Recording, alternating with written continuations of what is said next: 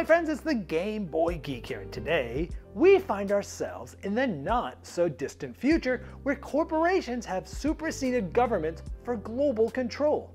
With the dawn of improved maglev technology, competition on the high-speed rails of America is fierce.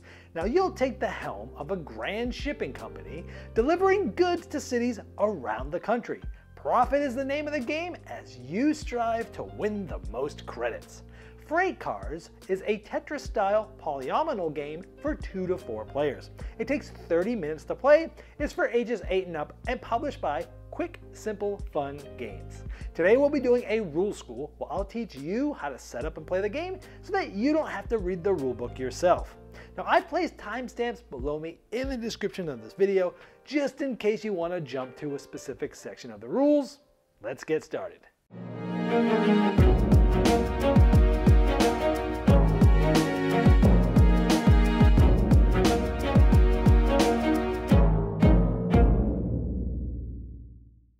Freight Cars is for 2 to 4 players, and you're going to be trying to earn the most credits by efficiently shipping train loads of goods. These might help you satisfy demands of different cities around America, and they might even help you earn some extra bonuses from your corporation card that's secret from other players at the end of the game. You're going to be drawing different freight cars into your hand, giving you more options as to which ones you want to try to fill with a certain amount of spots. As you fill and completely load freight cars, the supply of your polyomino style freight gets smaller, which means you have to be even more efficient when figuring out which cards to get. And this is important because the more of these that you can ship simultaneously, the more credits you'll get. And you're also keeping an eye on which cities have certain demands, trying to get those before your opponents do.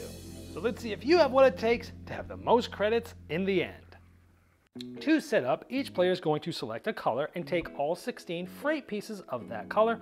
Those are polyomino Tetris style pieces. They'll also take their scoring marker. Next, you'll take the scoreboard that's going to be tracking your credits in the game, which are points, and everyone's scoring markers next to the board for any colors that are not being played in this game. For example, if you're playing with less than 4 players, any of the pieces of those colors can be left back in the box. Next, you're going to find the corporation deck, and you're going to shuffle these cards, and you're going to deal 3 of these face down to each player. Now each player is going to take these cards, secretly look at them, and they will keep 1 of these cards face down in front of them. You can look at these at any time in the game, but don't let any of your opponents see. After all players have selected 1 card, the 2 cards discarded and the rest of the deck stay face down, and these will be removed from the game. Just place them back in the box. Don't let anyone see which ones they did not take. Now the corporation card is just a secret goal. Remember, you'll look at them before you figure out which one you want, but you'll keep it secret throughout the whole game. And they'll do different things. These will make more sense later, but keep in mind, you don't have to choose it this minute. If this is the first time playing the game and you're watching this video, keep those 3 cards face down in front of you and select one after you learn how to play the game by watching the rest of this video. But once you do select it, make sure you keep it face down. Remember, you can look at it at any time. Next, you're going to find the freight deck. In this deck of cards, you're going to look through it and find the end of game card and set it to the side just for a moment. For the rest of the cards, you're going to shuffle this deck, and then you're going to select a certain amount of cards depending on the amount of players. As you see here, for 2 players, you'll get 30 cards from this deck. For 3 players, 40 cards, and for 4 players, it's 50 cards. Once you have the right amount of cards from this deck, by the way, any cards that you're not using from this go back in the box. You'll take that specific amount of set of cards, and you'll split it up into 4 approximately equal stacks. So here we have 4 stacks that are all even, approximately. Then you're going to take the end game card, and you're going to shuffle it into any one of these stacks. So you'll shuffle that in. Once it's shuffled in, you'll place all the other 3 stacks on top of it, so that the end game stack somewhere in the bottom quarter of this whole deck is the end game card shuffled in. Then from that freight deck, you're going to deal 3 freight cards face down to each player. Each player is going to look at these secretly and decide which 2 to keep and which 1 to discard. Now you can look at these, but don't show them to your opponents. Now the cards that the players have discarded go next to the freight deck in the middle of the table, creating a tableau of face-up cards.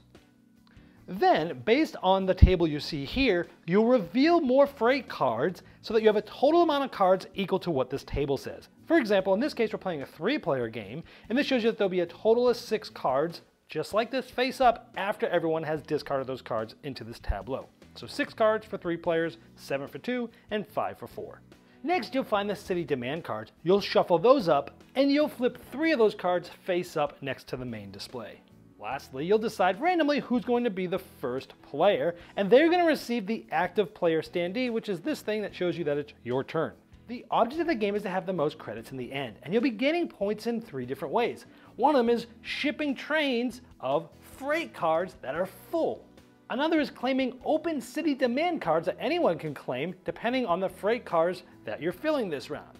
And the others are satisfying conditions of your secret corporation card, like for each of these specific symbols we have at the end of the game, we'll get a certain amount of points for each of those. And as you gain credits during the game, you'll use the scoreboard to keep track of where you are. The game is played over multiple turns. Each player is going to be taking a turn, and it's going to be going clockwise to the next player after that. On your turn, you're going to perform one of 3 possible actions. The first possibility is to draw a freight card into your hand. Now, when drawing a freight card, you could choose either any one of the face-up ones here. Now, if you do so, when you take this will get refilled from the freight deck, just like this. Or you could take one right off the freight deck itself, but you don't know what that's going to be before you draw it. Now, typically you're drawing those cards to give yourself some more options, because one of the other things you can do on your turn is to play a freight card from your hand to load freight. And to do that, you'd place it face up in front of you, just like this, and you'd take your freight and load it onto this puzzle. Now, in doing this, you're only taking the pieces in your supply and adding them to the card. Now, they have to match perfectly on here, meaning you can't have anything overhanging outside of the grid, and you can never lay pieces on top of one another like that. They all have to sit flat, and everything has to be covered, no more, no less. And by the way, this number on the top right here shows you how many actual little squares make up the freight. Also keep in mind, you can turn over, rotate, and make the pieces look any way you want to make sure it fits. Now, when doing this, you're going to place it to the right of your corporation card. But let's say we already have one like this. On your next turn, you might want to do this again and load another freight card. We'll tell you why this is important in just a moment. And now when doing that, you'll place it just to the right of the other freight cars you have loaded like this. Now, once you've loaded a freight car and it becomes the next player's turn, you cannot take any of the pieces off that freight car until you finally ship it, which we'll go over next. Now, this is important because on your next turn, for an action, one of the 3 things you can do is to ship your train of loaded cars. Now here, we have 2 complete loaded cars, so we're going to ship this whole train with these 2 cars filled with freight. Now, you're going to earn a certain amount of credits based upon the number of cars that are in this train that you're shipping. In this case, there's just 2 of them. So in this table here below, we look at 2 and we see that you're going to make 3 credits. So depending on this table here, you earn a certain amount of credits depending on how many of these cars you have filled with freight. And remember to update your credits on the scoreboard. Now, we see the icons on the cars that we are shipping, and here it is 2 of sort of the B's there.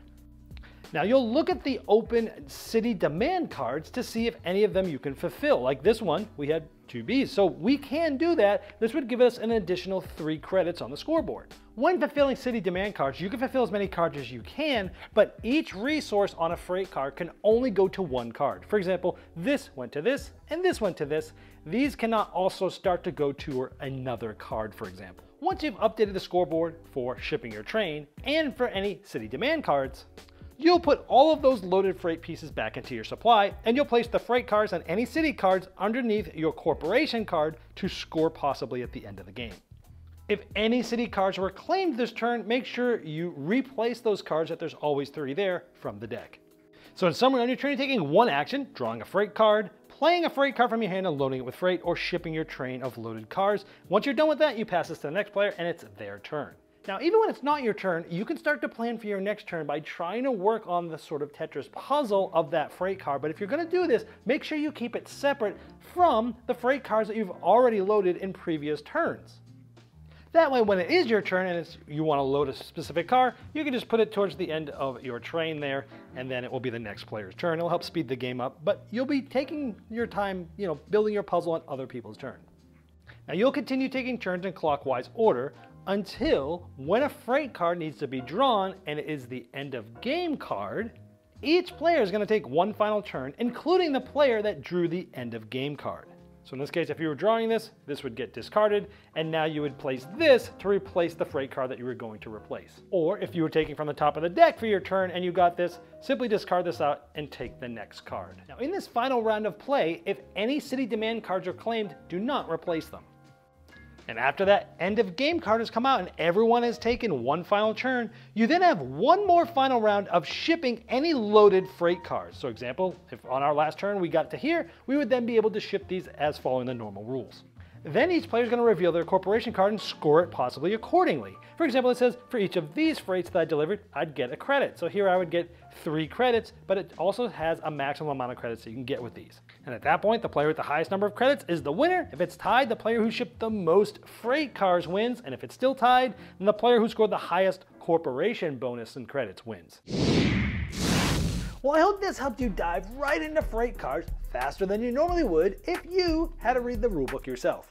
Now, if you have further questions about the rules, I placed a link below me in the description of this video, and that's the best place to ask them since I'll be notified, but also so will quick, simple, fun games.